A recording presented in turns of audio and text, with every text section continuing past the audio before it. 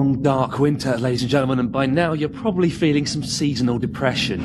But hey, come on, cheer up. It can't be all that bad. You're watching Bandits, the antidote for SAD bastards everywhere. Sounded convincing to me, Alex.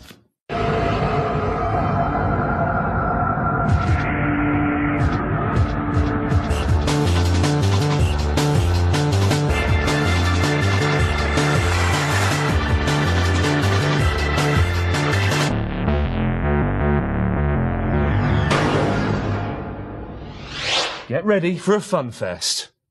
This week we're popping our Xbox games cherry. Yep, we're bringing you an in-depth review of Halo.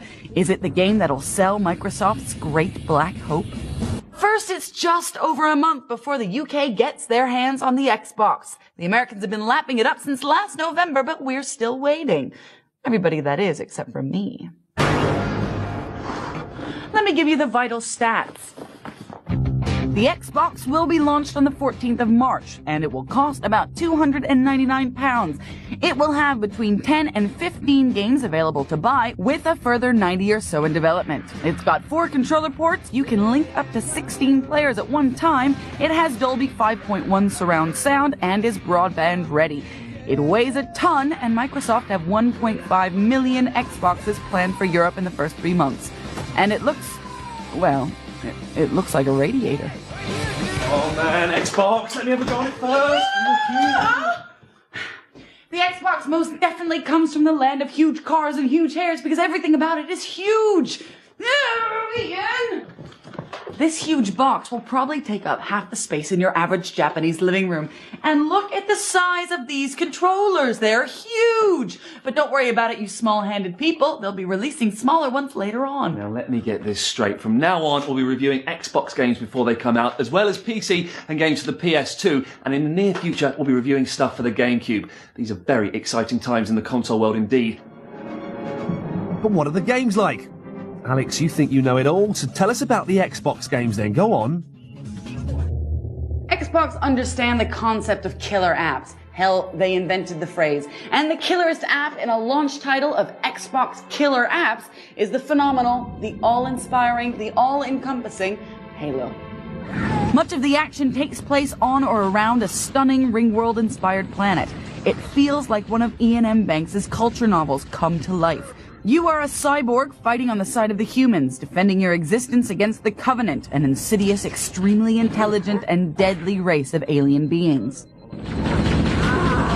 And these bastards are as smart as human players, I kid you not. There are 3 different types of bad guys, from the small dog tweeny-like things, through the shield-toting middle management, up to the tall, lithe, terrifying baddies who, when they panic, they run screaming right at your face, and they're not even the worst. All of them duck and dive and roll and hide and catch grenades and chuck them back at you, and group up and scream and run and learn. They are fucking smart. To protect you, you have a regenerative shield, which saves you from twattage until it's gone, at which point you can hide and rejuvenate. The 10 awesome chapters of the game are played across areas littered with rocks, trees, crates, turrets, tanks, and hovercraft, all of which are interactive, and all of which are good places to disappear behind as your depleted energy returns. And what was that I said? Interactive? You can drive, or, if you don't want to, you can man the guns on the vehicles instead. The nature of the game is team-based, whether you're playing with another human being in multiplayer cooperative mode or in single player with your artificially intelligent marine allies. And because there's so darn much shooting going on, you can expect a hell of a lot of friendly fire. It's a crash course in the madness of combat. If you do end up felling most of your comrades, there will be tears, there will be agonized shouts, there will be more weapons for you to collect. But you won't have these very talented dudes around to save your ass when you're next hemmed in by the inevitable bunch of alien bad guys around the corner. Keep your head down, there's 2 of us in here now, remember? I had to stop writing this review 3 times in order to pick up and play Halo again, because just writing about it reminded me of how beautiful, how exquisite, how outrageously sublime Halo actually is. Any attempt to be critical falls by the wayside. Halo defies derision. It is glorious happiness in one stunning DVD. This is the news.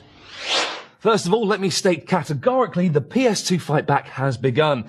Telewest and BT Open World are leading the way as they test out the latest PS2 online technology. A few lucky people in the UK are already trying out their Telewest broadband network, playing multiplayer games like Tony Hawk's Pro Skater 3, and BT Open World are not far off their public trials.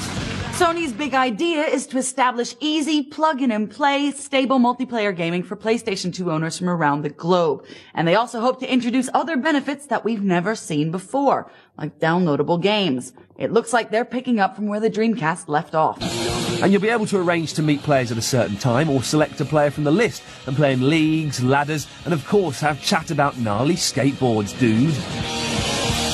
If all goes well with their online trials, we can expect to see the PlayStation 2 go online by the end of the year. Now, some good news for deluded military fanaticists everywhere. Former SAS man Andy McNabb has signed a deal with Rage to produce a series of 3D military games primarily for the PS2 and the Xbox. However, the first one won't be out until 2003. Who knows if the Andy McNabb will actually be making an appearance as the star of the show, or if he'll be lurking in the shadows, but do expect a Metal Gear Solid meets James Bond style of game that will have the boys wetting their pants. Now, it would be cheap of me to mention the words Lara and ride in the same sentence, so I'm not going to bother. But at Paramount Parks, they're taking Tomb Raider to the next level of interactive entertainment with a fantastic ride at Paramount's Kings Island in Cincinnati, Ohio, America. The exact method of transportation has not yet been disclosed, but apparently it will be the first of its kind in the world. You will rocket up into ice caves, plunge into lava, journey into an ancient temple where stone walls give way, and thrill-seeking riders will also encounter a series of tombs and raid them. It's just like being in the game. Unlike the game, you won't be able to crawl behind Lara in dark tunnels or shoot people in the face if they get on your nerves. But Tomb Raider the Ride opens its doors on April the 6th. And finally, we are witnessing a terrible day in gaming history. Britain's #1 boy band are launching their first game. Westlife Phanomania is coming to your PCs and your PlayStations.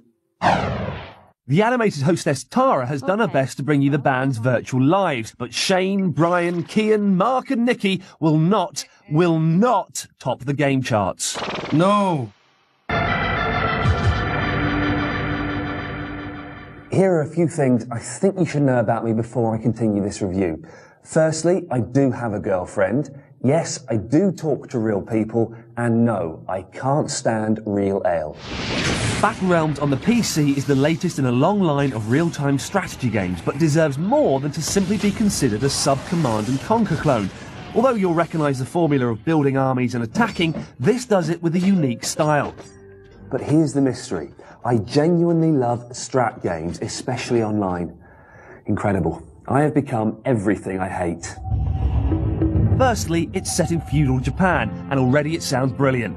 As Kenji, you have to make a choice early on whether to help those crazy peasants or join an evil clan. Then it's a case of slowly taking over the whole island using the super samurai you create in your dojos.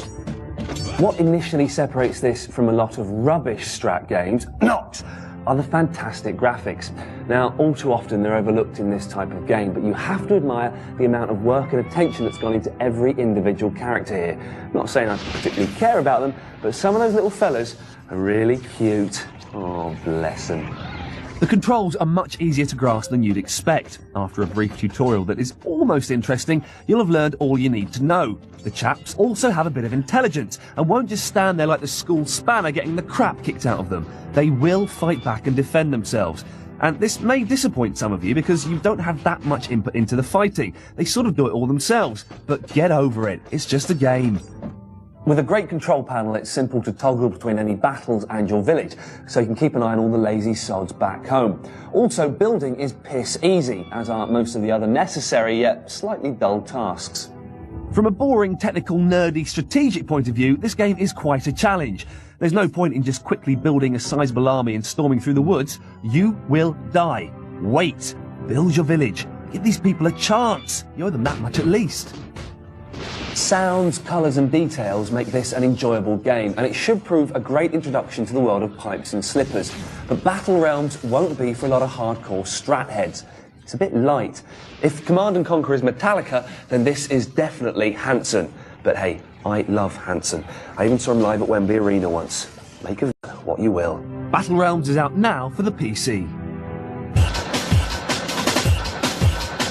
Right, enough of your British retrofest. I don't care who Sir Clive Sinclair is. I never had a BBC Micro, and what the hell is an Amstrad? But gaming systems, on the other hand. Now you're talking my language.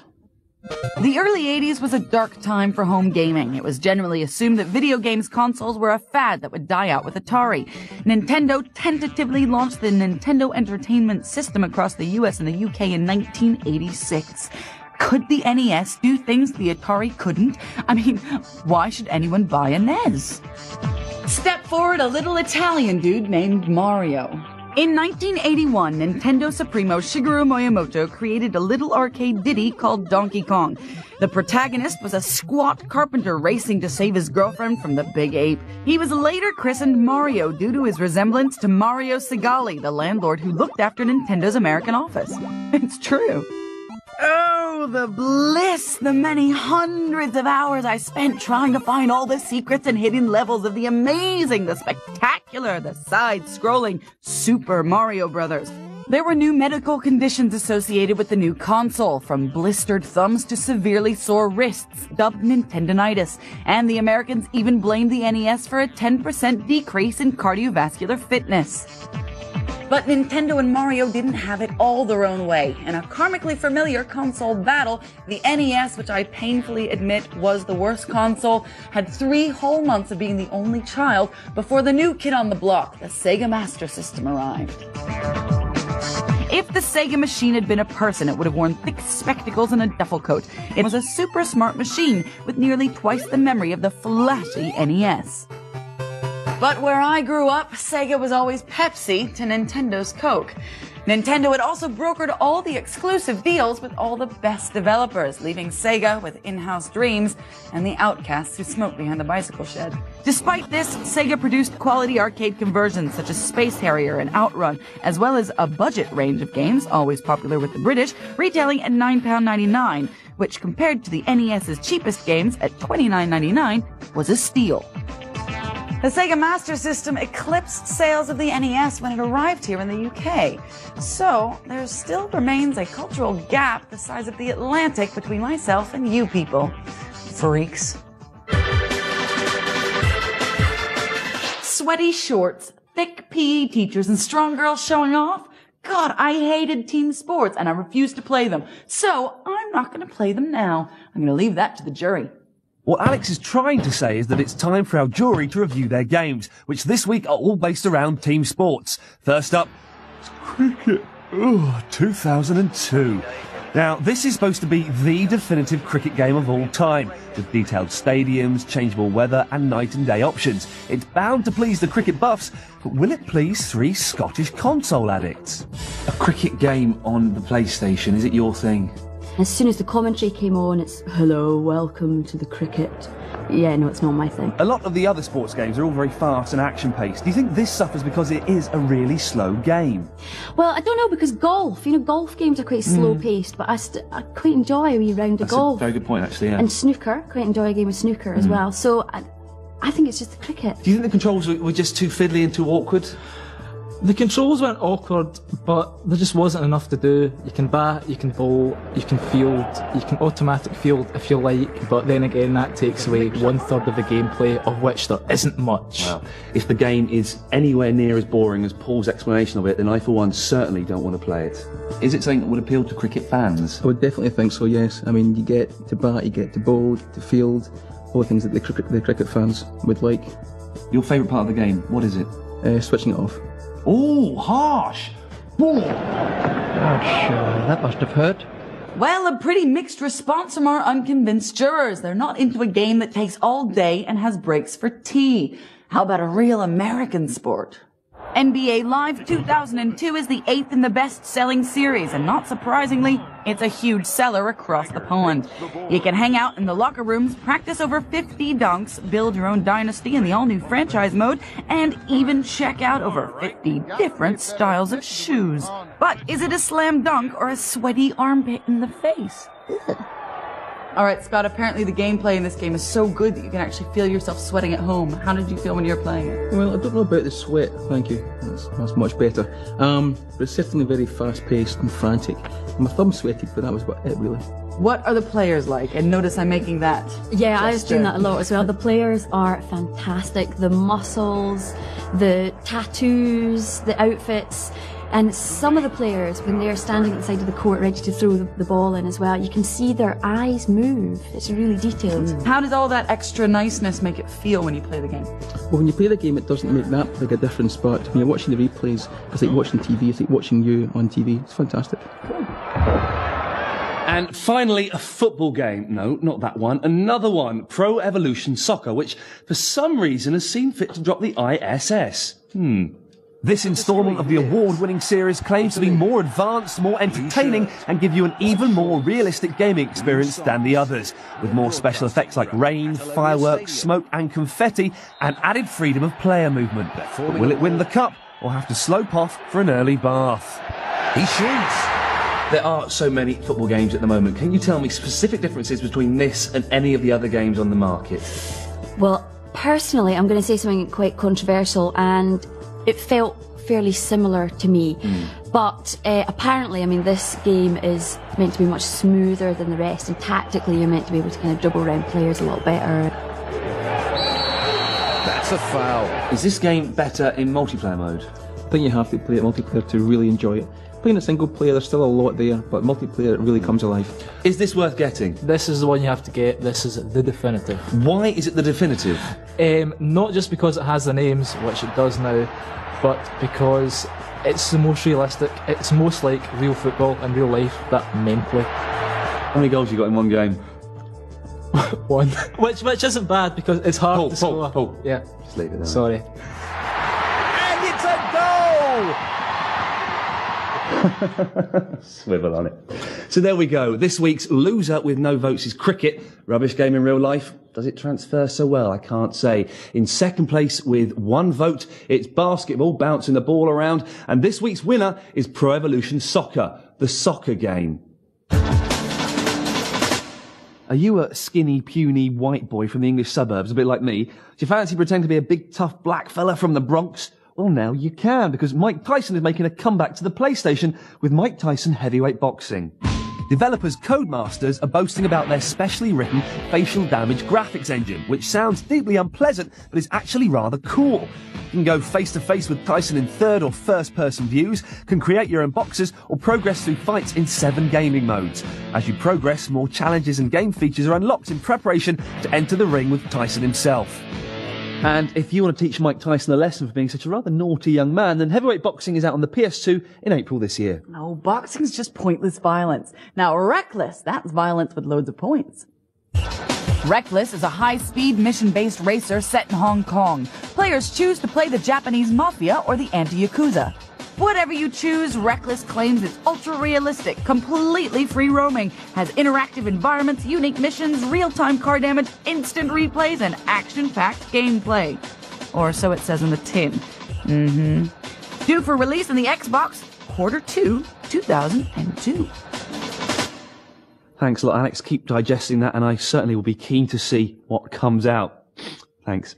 Now, I've noticed that a lot of kids these days are wearing baseball caps, so I'm nearly 100% certain that All-Star Baseball is going to be a massive hit on the PS2. There are 30 major league teams and over 700 players with lifelike face textures for superb graphic detail. There's play-by-play analysis with commentary from some guy called Bob Brenly, who's probably famous in America, and all 30 major league baseball stadiums. What's really exciting is that there is an innovative 3D batting interface available, which actually puts a bat in your hand. No doubt about it, baby. Home run. But before we go, Ian and I are going to have a little bit of fun killing things on screen. When we've done that, you can visit our website at www.channel4.com/StunBandits. See ya!